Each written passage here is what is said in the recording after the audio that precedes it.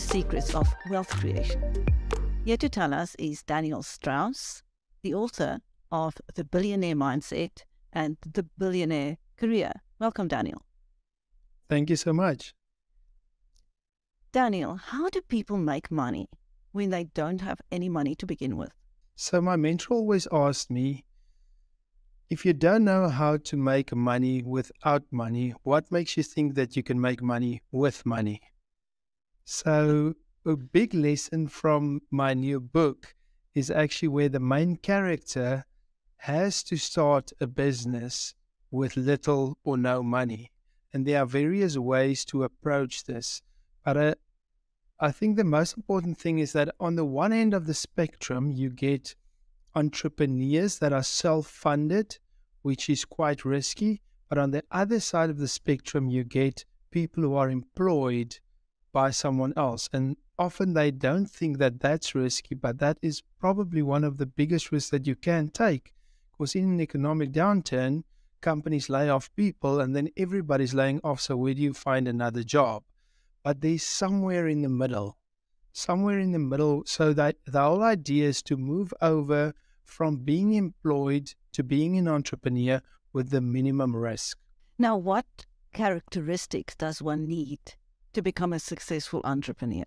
So firstly, I think it's very important to understand that different people define success differently. Some people define success in terms of shareholder value. Some people define success in terms of cash flow.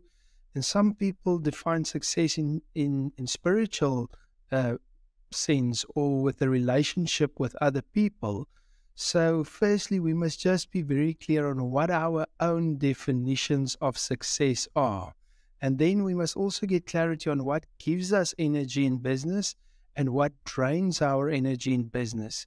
Because if you look, for instance, for the path that Jeff Bezos took to build Amazon is a completely different path than what Steve Jobs took, for instance, to start Apple or to grow Apple.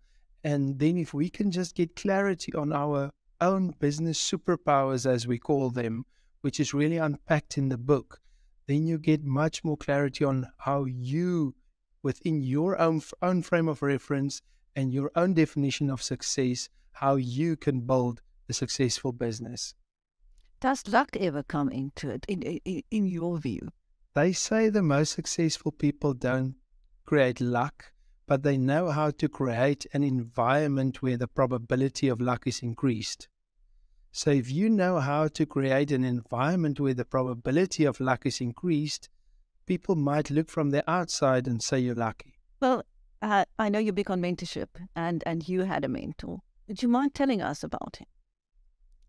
Yes, so I met him at an airport. One of my friends called me one day and he said he wants to pick up his dad's business partner from the airport. And do I want to come with him? And I'm like, yes, why not?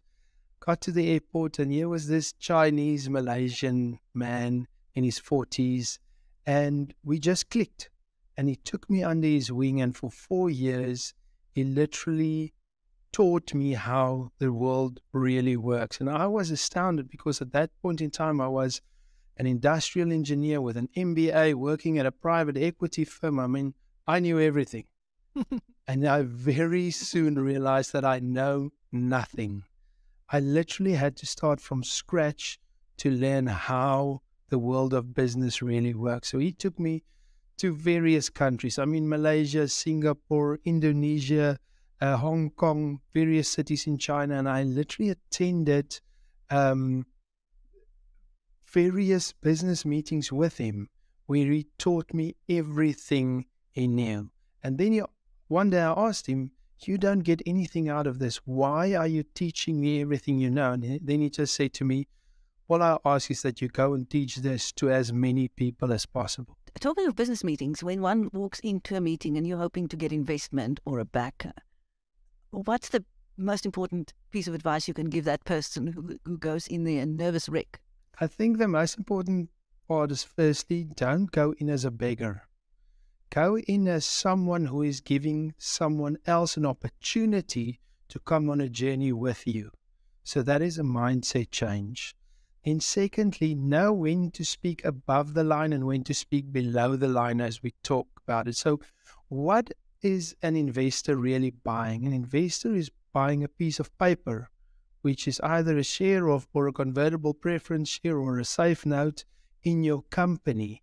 And they want to know how the value of this piece of paper that they are buying will increase in value. And one of the biggest mistakes that entrepreneurs make is they actually pitch their products.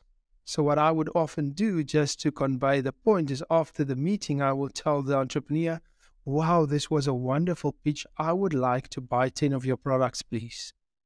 And then they are very annoyed or astounded. And they would say, but I didn't pitch for you to buy my products. I pitched for you to invest in my company. I'm like, no, you pitched your product the entire time. For that reason, I will love your product. I want to buy it. But in order for you to get investment, we need to teach you how to speak above the line during an investor pitch. How exactly do you define that above the line behavior? So the line, as we call it, is a very well-defined line in terms of the Companies Act. And that with the shareholders and the directors above the line and the managers and the employees below the line. And we say that above the line, everything is possible, and below the line, only the budget is possible. The reason for that is that shareholders and directors have certain rights in terms of the Companies Act to raise funding through different methods that the managers and the employees will never have. So the challenge that we have is that if you were employed by someone else as a manager or an employee, and you start your own company, and you don't learn to think like a shareholder and director very soon, then you will frustrate yourself as well as everyone around you. Now, you and your partners have invested in many businesses. Have you always been able to help them, or have there been failures as well? So some businesses fail, especially if we invest in very early stages. But what we found as we progressed, we seem to have less and less failures because we understand how to create that environment where the probability of success or luck is increased. What has been your biggest success, if you can tell us in monetary terms? So I think in terms of, let's say, percentage terms, one of our best investments, we invested in December 2019 at a valuation of about 26 million rand. And within about 24 months, the business was worth 1.38 billion rand. So that was quite a significant uptick in value. Good heavens, may I ask what industry that is in? So I try not to disclose too much about the companies we invest in, because I don't want it to seem like we are trying to take their success, because I mean, it was a wonderful entrepreneur, a wonderful team, a wonderful concept. So I don't want to take anything away from them. We were just privileged to have the opportunity to invest in their company. Now, what business strategy did you use to help your then girlfriend, the beautiful Rolene Strauss, now your wife, win the Miss World title? So all we can really do in any business or in any endeavor where we want to have success or where we have a goal is to increase the probability of success. So how my mentor taught me was, first you must define risk. So I define risk by saying that it is the influence of uncertainty on an objective. So firstly, if you don't have an objective, it is the biggest risk that you can take. So her objective was to win the title. Then the next thing was, okay, how do we make sure that we increase that probability? So who was the target market? The target market was the judges. And what did they want? They wanted to have the best possible Miss South Africa or the best possible Miss World. And then we made a list of criteria at which they would look when they judge. And we made sure that she meticulously improved herself in each one of these criteria. We didn't change anything about it, but we just magnified those things that it was easier for the judges to see. It doesn't sound like you ever leave anything to chance, do you? I think anything that you can have an influence on to increase your probability of success, you have to do everything in your power. But sadly, there are just certain things that you don't have any control over. What was the lowest point in your life? You've come a long way. Take us back to the time when you sold newspapers for extra money. Yeah, so I mean, then I was still a child, so I actually loved it. And the thing that I learned there was I always wanted to know, okay, what is my chance of getting a proper tip? And the biggest measure of at that point that I could see, I mean, I sold hundreds and hundreds of newspapers at so many houses, is the shoes of the woman of the house. If she had beautiful, well looked after shoes, I normally got a bigger tip than if someone had a fancy sports car or anything standing outside of the house.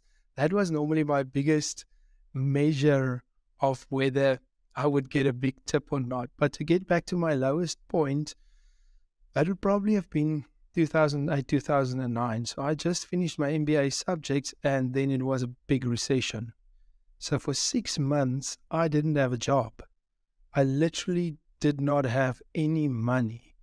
And that is when I made the promise to myself to say, I will never, ever be in a position like this again, where I have to go to job interview after job interview and job interview just to hear, sorry, we're not hiring people, sorry you didn't get the job.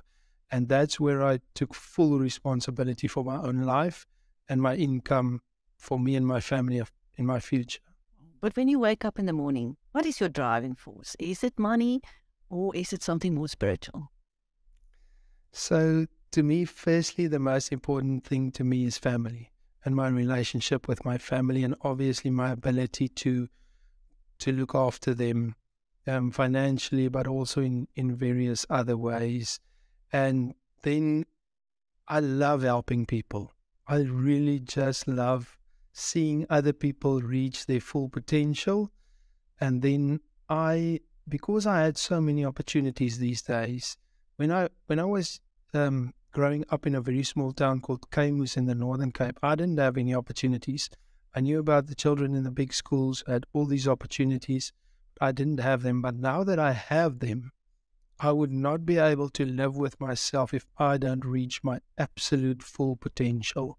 And that's really the driving force, is I have to show gratitude to everyone who invested their time in me to help me to grow. What is the most touching story you can tell us about somebody you have helped in that way? There's quite a lot of stories, but one of the most recent ones that come to mind is there was this entrepreneur who attended one of our seminars, and he's been working for, I think, about 10 years on a specific technology to turn, I think, plastic into diesel. Okay. And I mean, he was trying and trying and trying, and he just couldn't raise the funding and everything. And then through the process, I have these games that I play with people, strangest things. They throw dice at hula hoops, and it's all these are things, little games to make them realize that what they are busy with might not be the ideal way to move forward in their business. It's not the ideal way to increase their probability of success. And then through the process, he realized that it's actually easier to turn oil into diesel first and then get the cash flow, and then later he can go and turn the plastic into diesel. So within, I think, a few weeks after he attended, he actually raised funding, started turning oil into diesel, got enough cash flow to now make his dream come true, his bigger dream that he couldn't fund previously, but now he can fund it. Now let's go back to your first book, The Billionaire Mindset. Define the mindset, please. Can I start with a little story, please? Yes, please. So there was this soldier that was in a concentration camp in World War II.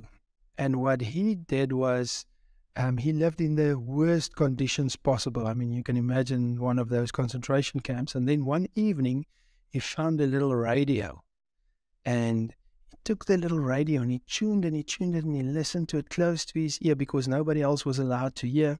And he could hear faintly, there's a news bulletin on. And he couldn't hear much, but all he could hear was, the war is over. And he quickly switched off the radio, he put it away. And the next morning when he woke up, he already knew that there was hope, the war was over. But the other prisoners didn't know it, and the guards didn't know it either. But everybody came to him and said, wow, there's this change in you. You even look different, you glow different. What is it? And he couldn't tell anyone.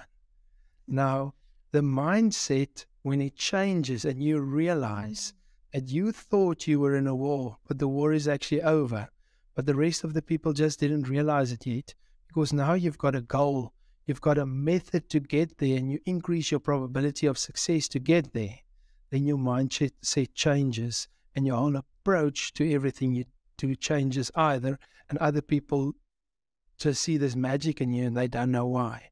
Okay, let's go to your second book. I believe it's already turning into a bestseller. Is that so? Yes, I'm so extremely grateful. This morning I walked into Exclusive Books Tiger Valley and it was already #1 there. It's already on the nationwide business bestseller lists. So I'm just extremely grateful. So what is the core advice that people will be able to find in that book? So this book is very different from my first book in the sense that it is a story book. And the reason why I did that was with my first book, I got extremely good feedback in the sense that people love the way in which I use little stories to explain difficult business and investment concepts. And then I thought, how can I make this accessible to even more people? So there's this main character that goes through this journey of entrepreneurial growth with mentors. And then people can really, really relate to all the struggles. I say, poor Dan. So the guy's name is Dan. I say, if he must walk in here now, he'll struggle. He'll probably strangle me because of all the difficult things I made him go through. But then he'll high five me because there's a few great things that happened to him as well.